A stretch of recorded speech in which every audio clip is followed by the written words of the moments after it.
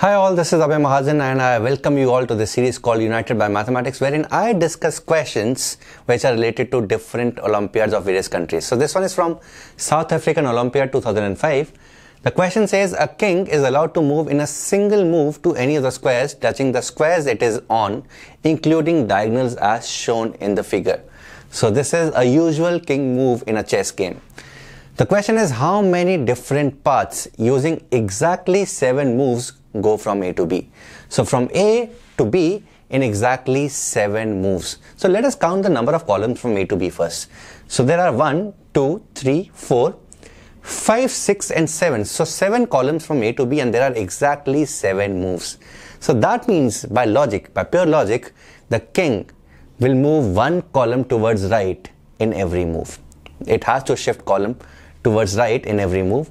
Moreover, it can go 1 row up, it can remain in the same row, or it can go 1 row below if it is not in the bottom row. So how do we solve this? Right, so this is a very good question based on the combinatorics, but we'll use a different approach to answer this question. Right, so what is the approach? So imagine this matrix. Imagine our king is in this particular box and it has to reach this box. So every box I'll write a number which will represent the number of ways the king can get into that box in. For example, if the king is here, so number of ways to reach this particular box is 1. That is 1 shift towards the right. Likewise, the number of ways in which king can go to this box is 1. That is diagonally. And simply this would be 1. If I talk about this, so number of ways a king can go to this particular box would be 2. And this is the addition of these two. So 1 and 1, this is the first row, first method, first way, and 1 and 2. So this and this.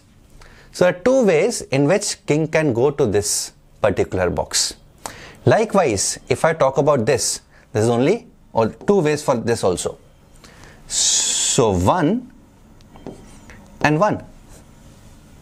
So that means the number in every box can be found by adding the numbers of the boxes of the previous column which are adjacent to that particular box. For example, the number of ways to reach this particular box is 1 again. Right? So this and this, 2 moves. The number to reach this particular box in 3 moves is, of course, 4. 2 here, 2 here. The number to reach this particular box would be 2 plus 2 plus 1 because all the 3 boxes are adjacent to this box. So it will be 5.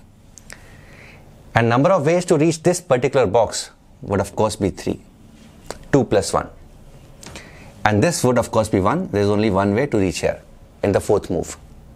Right. Now, to reach this box, I will have to add 5 and 4, which is 9.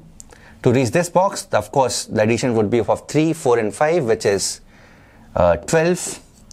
5 plus 3 plus 1 gives me 9. And this is 4. To write the number in box B, I need to add these 2 numbers. So we need to have these 2 numbers with us to find the number for box B. For this, we need to have these 3 numbers. So this number is of course 21, 9 plus 12. 9 plus 9 is 18 plus 12 gives me 30. And for this, 13 plus 12 is 25. Let me write it again. 25, this is 30 and this is 21. And of course this is 13. So this is B. For this number, it will be 51.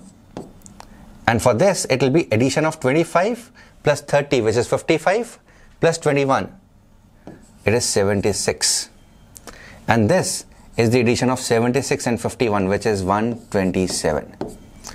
So there are a total of 127 ways in which a king can move from A to B in exactly 7 moves.